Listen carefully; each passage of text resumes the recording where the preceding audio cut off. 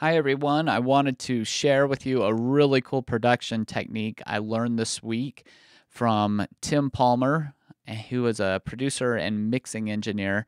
And he was on episode 136 of Pensado's Place, and he just briefly mentioned this technique. And I thought it sounded awesome. So I decided to give it a shot, and I think this is just completely brilliant.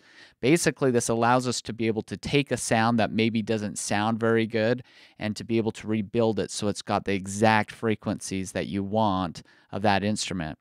And so what I've done is I have created a bass track. Let me just play it so you can hear how it sounds.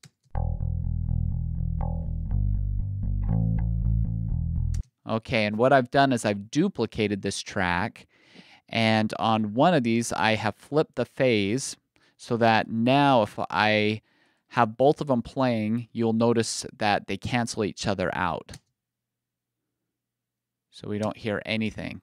Basically, by doing that, that allows us to now go through and choose what specific frequencies and how much of which frequencies we actually want of that sound.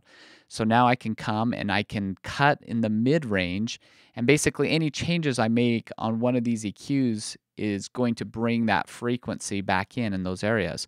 So right now, I will play the track and I will cut some of the 1 to 3K. And you can see how I'm just adding